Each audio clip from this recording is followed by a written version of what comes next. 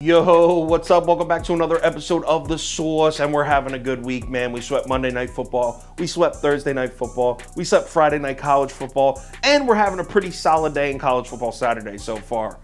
Yeah, things are good. I'm in high spirits, but let's put it to the side. We got NFL here.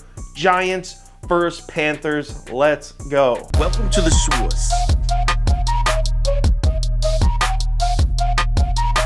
The Sauce.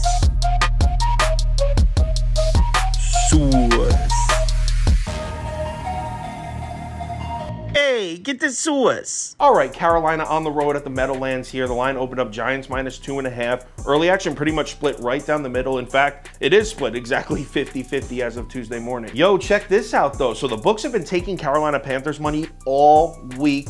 And the line's responding to it. It drops from 2.5. We're all the way down to Giants -1 as of late Saturday night. So let's cap this game. If you subscribe to this channel, you already know the first step. We're running the numbers through the spreadsheet. According to the model, the line for this game should be New York Giants -6.25. Heavy lean on the G-men there. All right, let's break down this matchup real quick, and we'll start with the Giants' run defense. Want to hear some PFF rankings for the Giants in week 1? Overall run defense efficiency, 7th in the NFL, the Giants are. Tackling rating, 2nd in the NFL. Yes, the New York Giants. Tennessee ran the ball 26 times for just 93 total yards rushing as a team, just 3.6 yards a carry, and that was at home in Nashville too. This Giants defense looking like it's not going to get pushed around this season. Now, the Giants were definitely fortunate to be playing a team that's so heavily reliant on their running back and doesn't have much of a passing threat in Ryan Tannehill, especially with A.J. Brown gone. But wait, who do they have this week? Oh yeah, another team that's heavily reliant on their running back and doesn't have much of a passing threat. Gotta love that matchup if you're a Giants fan or a Giants bettor. Also, it's an awesome week for Kayvon Thibodeau to make his Giants debut. Home opener, Giants are 1-0. The Meadowlands is gonna be rocking. That place is just gonna be rumbling for real. And it's against Baker Mayfield, who's one of the most sacked quarterbacks in the NFL since 2018. But not only has Baker had the tendency to hold on to the ball too long, but he's also had 48 passes tipped or batted down since 2018, which leads the NFL in that time span. The Giants adding another crazy athlete, huge pass rusher on the edge in Thibodeau is the last thing Baker Mayfield needs to see right now. Now, as far as Carolina's defense goes, obviously last week they got run all over by Nick Chubb. That's not news. We've all seen the box score.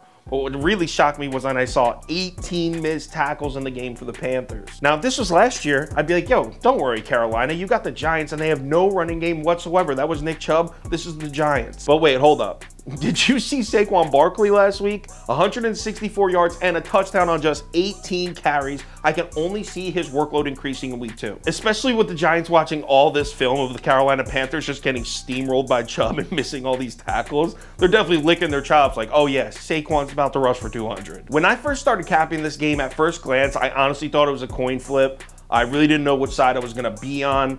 But the more I looked into it, the more I was drawn to the Giants. And now I'm really confident in this one. I'm on the G-men here. Give me the Giants -1. I like this one. This is probably going to make the top 7 bets. If anything changes with this bet, I'll let you know on Twitter. So give me a follow there if you're interested in that. Also, if you want the final ticket, which has the bet of the day, the 2 underdogs of the day, 2 parlays, and the top 7 bets, as well as the whole team's pick for every single game. Make sure you go to KyleKirms.com or download the Sauce Network app. NFL Week 2, Sunday. Everyone enjoy your day, bet responsibly, but let's make some money. I'll talk to you on Twitter.